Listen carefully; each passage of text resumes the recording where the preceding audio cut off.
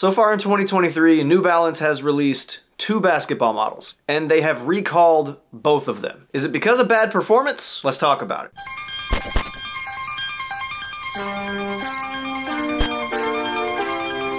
What's up, guys? Welcome back to another WearTesters kind of performance review. My name is Jackson. Today we're talking about the 2 discontinued New Balance basketball models, the Fresh Foam BB and the Kawhi 3. This is gonna look a little bit different than my typical performance review, mostly because both of these shoes have been discontinued. We have a problem! We have a problem! So if you want to get a pair to play in, and you haven't already, you're gonna have to go to somewhere like eBay or StockX to get a pair. And one other thing is that near the tail end of my testing of both of these shoes, I broke my foot. No! No! No! I've gotten a good amount of run in each pair, so I can still give you a pretty good glimpse of what the performance looks like. But yeah, speaking of that broken foot, if you follow me on Instagram, you already know the deal. It's been more than a month since I broke it, and the healing has been very slow. So is there a timetable for me to get back on the basketball court?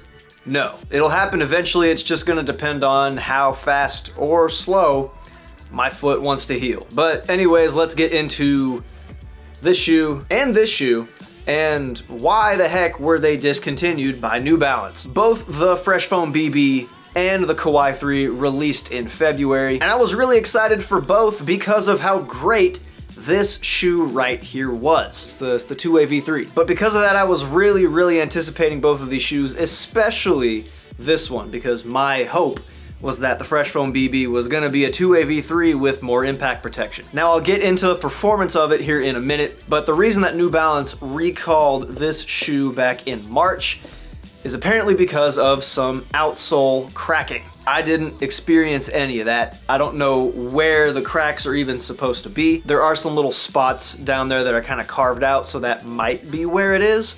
I don't know. Yeah. Fresh Foam BB had quality control issues with the outsole, whereas on the Kawhi 3, I actually did notice the quality control issue that was at play here, and that is on the top eyelet on the medial side. It actually happened on both of my shoes, both my left and right shoe. And as you can see, I hope you can see right here. And yeah, this metal eyelet right here is coming clear off the shoe. I didn't actually notice it until New Balance said something and pulled it from the market. It didn't affect anything while I was playing in the shoe, but I anticipate that if I would have kept wearing them, that those metal eyelets would have straight up just come off the shoe. It only happened on the medial side. The lateral side eyelets were just fine. Why? I don't know. But yeah, it's a bummer because I did enjoy playing in the Kawhi 3. But with New Balance really trying to assert itself in the basketball world, having a little blunder like this, it's not good. I mean, props to New Balance for getting this issue figured out, and I guess by figured out, I mean just by pulling the shoes so that people can't buy them anymore. I'm not sure how customer service is handling these issues, if people are calling them or emailing them telling them about it. If you've had an issue with either the Kawhi 3 or the Fresh Foam BB, drop a comment and let me know,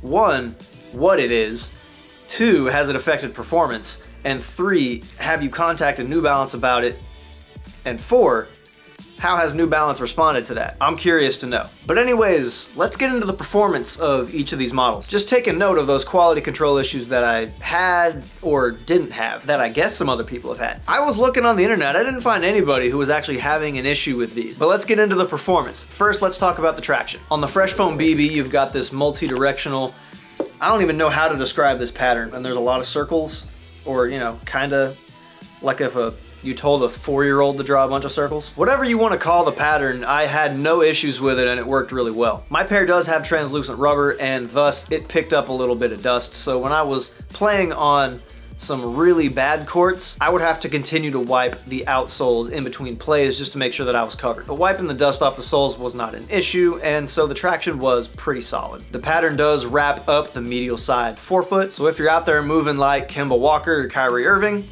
these are gonna have you covered. I didn't have a chance to play in them outside, but judging by the thickness of the tread, as well as the fact that it's not the softest rubber I've ever felt in my life, you could take them outside and I think they would at least be average durability-wise. But speaking of a traction pattern that is made for outdoor use, yeah, this traction pattern is really beefy. There's a lot of rubber here on the outsole, and the rubber itself is fairly hard, especially for a modern basketball shoe. It worked great indoors. It doesn't squeak as much as the Fresh Foam BBs or as much as the 2AV3s, but it works. With dust in the equation, you're gonna have to wipe the outsoles a little bit more frequently than the Fresh Foam BBs. But if your gym is decent, at least, you're gonna be totally satisfied with the traction.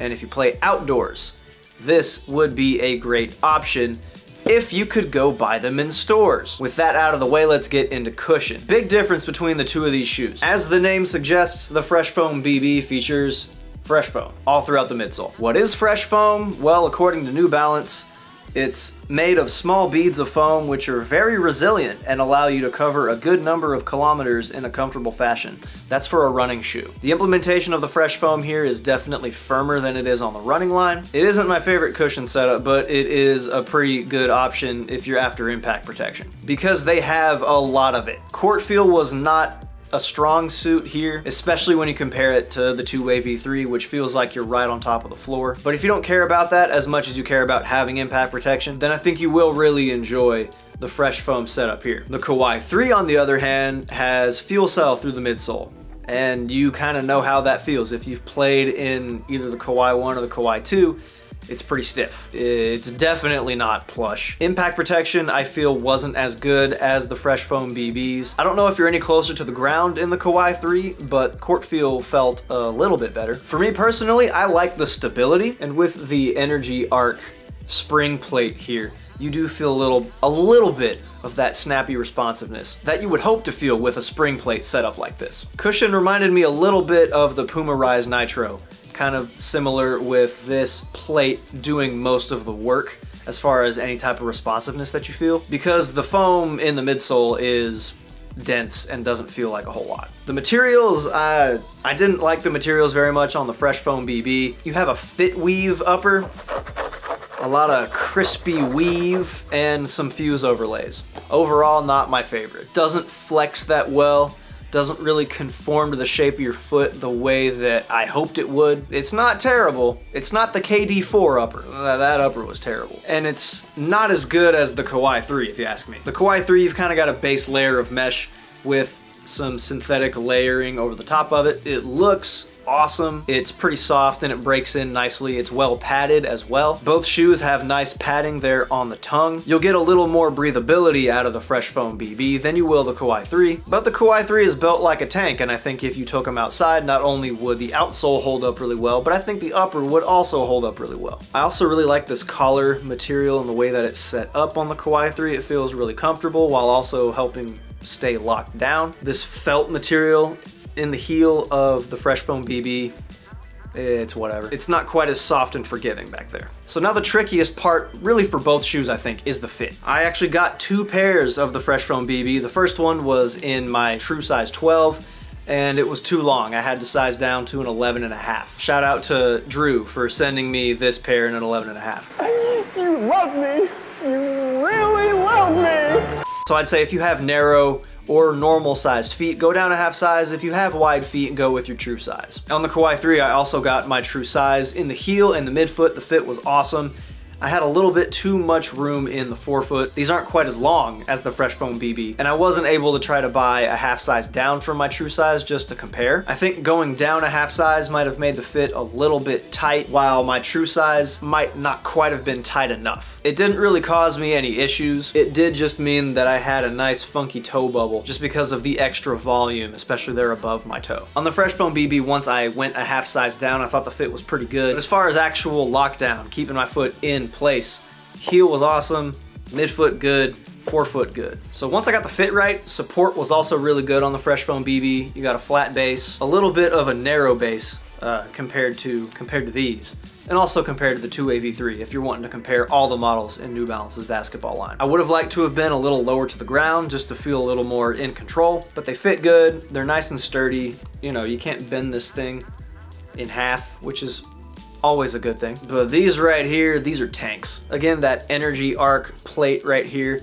It's keeping things locked down, but then giving you a nice little spring. I'm not that big of a guy, so I might not be utilizing it to its full potential. This is another thing. If you have a pair of these and you want to drop a comment, let me know what you think about that energy arc system. I'd love to hear it. Just like the rest of the Kawhi line, these are tanks, but they're not too stiff. The Kawhi 1 was too stiff. I normally like lighter, lower, more agile shoes, and I still enjoyed playing in these. One other aspect of these shoes is the weight, and as you would expect, the Kawhi 3 weighs more and feels like it. So really, my complaints with the Fresh Foam BB, lack of court feel, and also the less than stellar material setup. While on the Kawhi, I would like to see a little bit more of a refined toe box area and just an ever so slightly snugger fit up there. And please, New Balance, I know Chris said it in his initial video on the Kawhi 3 as well, put in some kind of cushion that feels like anything in the Kawhi line. This is your signature line right here. All in all, I enjoyed playing in the Fresh Foam BB and the Kawhi 3, and I think it's a shame that people aren't gonna really get to experience them. And I do think that there is a market for the Fresh Foam BB, and there is a market for the Kawhi 3. People who like support, people who like impact protection, and a smooth transition. It's kind of like the outsole durability issue that Puma had on the TRC Blaze court. When you're an up-and-coming brand and you're trying to establish some credibility in the basketball space, especially when it's so dominated by Nike, you can't have these kinds of issues. When you have more shoes that you've pulled off the market than you currently have on the market, that's not a good look. If you have a pair of either of these, like I said, drop a comment, let me know what you think about them, let me know what you think about the performance, and have you encountered any of these quality control issues? I'll keep y'all updated on social media regarding my broken foot in case any of y'all care about that. And hopefully I will be back on the court sooner rather than later. But that's about all I've got for today's video. As always, thank you for watching, and until next time, peace and much love to you.